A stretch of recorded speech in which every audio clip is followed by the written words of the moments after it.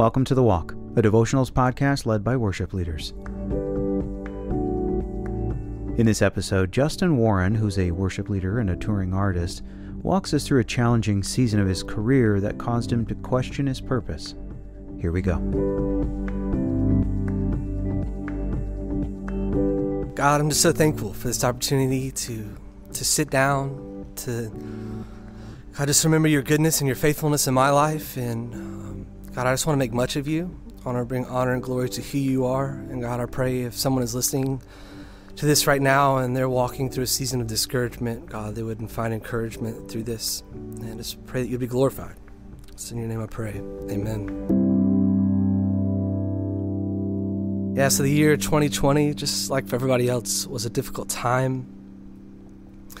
I was out on the road. I was opening up for a band called Sanctus Real. There was another artist out with us named Jamie Kimmett when the whole world shut down. I'll never forget, I was supposed to get on a plane to fly out to Kentucky to meet the tour, and that night before, everything just started canceling. And I remember calling the manager and like, is this show really still happening? Am I still getting on this plane? He's like, yeah, get on it. It's going to happen. It's good. And the next morning I woke up at like 5 a.m. to text messages and phone calls saying, yeah, don't get on that plane, it's not happening. And then after that, it was just one call after another of everything I had planned that year being canceled. All these events I was supposed to go lead worship at were being canceled. And it was just kind of a downer, to be real honest. I was really excited because here I was out on the road with this band that I've listened to growing up, and I almost felt like my music career, my ministry had like caught in some wave, and I was so excited about what God was doing and what he was going to be doing next. And it's like all that just fell from underneath me.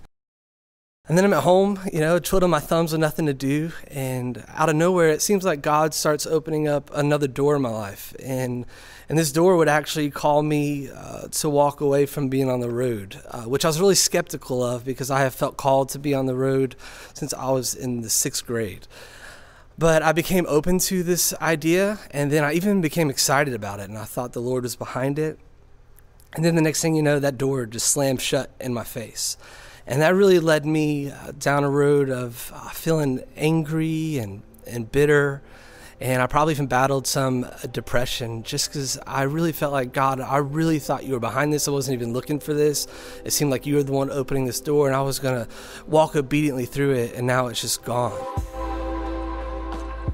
I was just in a place of hurt and pain, and even to the point to where when things started opening back up and I was being invited back out to be a part of events or to go lead worship, my spirit was just not in the right place. I was carrying that hurt and pain and that anger, and I was going and leading worship, and I really felt like I wasn't even doing a good job because of the state of where my heart was. And the Lord just really convicted me of that. And I'll never forget, I really started just questioning, God, are you kind of taking my passion for this away altogether? Are you wanting me to hang all of this up altogether? Because I had always been passionate. I've always felt called. And here I was in this place I'd never been before where I felt like I didn't want to be doing this. And then in the middle of this season, it just felt like a dark season. One of my best friends, he's toured and played drums with me for like 6 or 7 years. His dad was diagnosed with cancer. And I remember we prayed so hard. I believe in the power of prayer. One of my favorite stories in the Bible when it comes to the power of prayer is when God sends the prophet Isaiah to King Hezekiah to let him know that he needs to get his house in order because his time has come to pass away. The Bible says that Hezekiah turned his face to the wall and he wept bitterly, and he prayed to God and he asked God to remember how he faithfully walked with him. And the Bible says before Isaiah even left Hezekiah's house that he turned Isaiah around to go tell him that I've heard your prayers, I've seen your tears, and I'm going to give you 15 more years of life. And I've always looked to that story as an encouragement for the power of prayer, and I believe we should pray. And we prayed hard for my buddy's dad. But sadly for us, the Lord chose not to answer our prayers as we were hoping. We were hoping for healing from cancer, for more years on this earth. But God took him on to glory, where I'm thankful that he's not sick, he's not battling cancer anymore, and he's in the presence of the Lord where is the fullness of joy. And I'm thankful for that truth, but it doesn't take the sting away. So here I am, I'm already in this dark season, and a lot of times I've found over the years that when I get alone with God and I want to talk with God, I end up grabbing a guitar and I start writing songs. And I started just writing this song that was filled with questions of God. Did I not pray enough? Did I not pray hard enough? Is there something in my life that's blocking my prayers from getting to you? I don't understand what you're doing right now in this season of my life. And it was just filled with questions, and to be honest, the song was really depressing, but in all fairness, that was where I was in life. I was pretty down, and but at the end of the day, I still knew that I trusted God. I knew God was trustworthy, and I wanted to be able to communicate that in this song, but I was never able to find a way to do that. So I just wrestled with that song, and it sat there for a while. And then out of the blue one day, my dad sends me a text message, and it's a link to a sermon called Jesus Does All Things Well by a professor. Dr. William Cook is his name. It's on YouTube. It's only 30 minutes long. If you get a minute to look it up, it's a powerful sermon. And he preaches out of Mark 7. And there's an account of a little girl who is filled with an unclean spirit, and her mother comes and she falls at the feet of Jesus and she asks him to heal her, and he does. And immediately following that, there's another man who is deaf and he has a speech impediment. And some people bring him to Jesus, and Jesus heals him. And then in Mark 7:37, it says, the people were astonished beyond measure. And they said that he does all things well. He makes the deaf to hear and the mute to speak. And it's awesome to be reminded of the miracle-working power, that nothing is impossible for our God, that he can heal us, he can mend broken relationships. But it's what the guy preaching, what he said next is what stopped me dead in my tracks. He said, of course the people would say he does all things well. They just watched him do incredible things right before their eyes.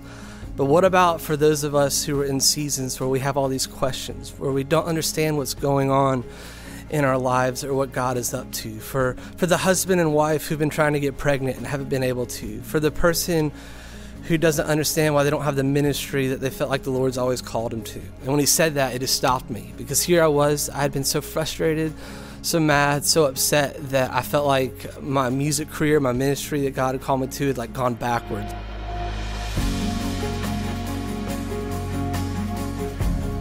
When we come back, Justin will talk us through Mark 7 and the encouraging conclusion of his journey through patience and into an understanding of God's purpose for the next stage of his journey. But first, are you on a worship team? And are you interested in transforming the worship experiences that you lead? Are you writing songs for your church? If that's you, you need to check out the Worship Leader Institute. Actually, here's a quick clip from Charity Gale, who teaches a course on writing worship for your local congregation over at the Institute alongside Ryan Kennedy. What I think is beautiful about writing for your church is that is going to have the stamp of your people on it. It's going to be that homemade card, not only to serve the heart of the Lord, but to serve the heart of your people. And it just feels, it's going to bring your people together, and it's going to be so beautiful because they're going to feel ownership to those songs. And I think that that's a really great thing. There's already so much amazing content up on the Institute from past conferences, and we actually release 4 new workshops from top practitioners each month. Our subscription is only $14.99 a month, and if you use the coupon code WLIEmail, that's WLIEmail, you'll get a month free. So check it out at worshipleaderinstitute.com. And one more quick shout out to Jay-Z Microphones for providing us with their Black Hole 2 studio condenser microphone. Justin and I both used it for the recording of this podcast. Okay, back to Justin.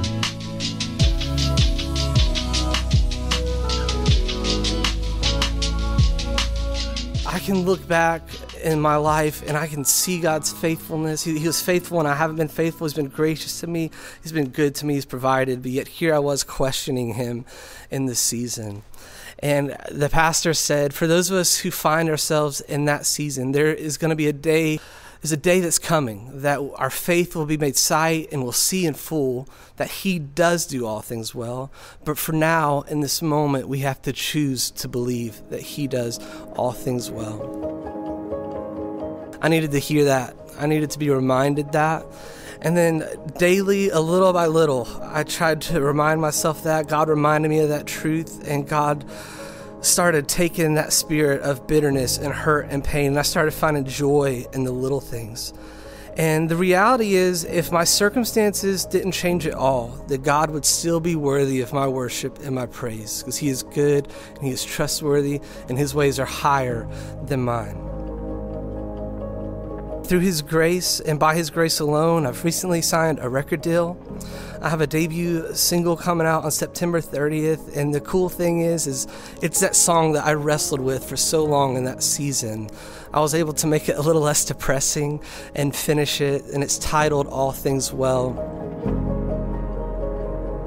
If you're listening to this and you're walking through a season of discouragement, or maybe you find yourself in a season of discouragement in the days ahead, I hope that you'll daily just keep surrendering to the Lord, that you'll keep hoping in him, that you'll keep trusting in him, and for you that one day, whether it's a day from now, a week from now, a month from now, a year from now, or years down the road, or maybe it's not to the other side of eternity, but you'll be able to look back and you'll be astonished and amazed, and you'll be able to say that he does all things well.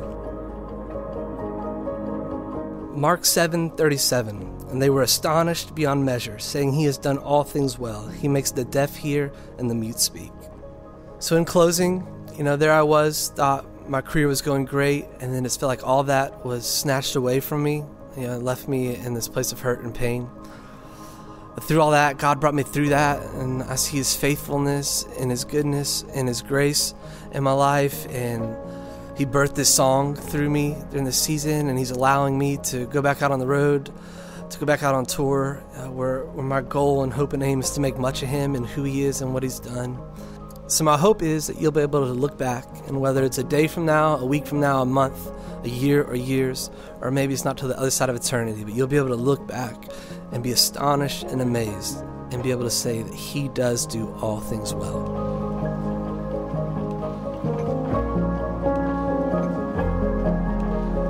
Thank you, Justin, for sharing about your ability to find joy in the midst of difficult circumstances. His ways are higher indeed. We'll use the song All Things Well that Justin referenced to play out this episode.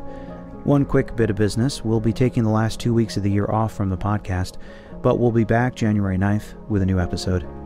As always, special thanks to Matt McCarty for producing and editing today's episode. Jacob Fairclough produced our theme song. The Walk is brought to you by Worship Leader Magazine, which is an authentic media brand. I'm Joshua Swanson. Here's All Things Well. You never wasted a moment. I praise you in the good times and the bad. You are the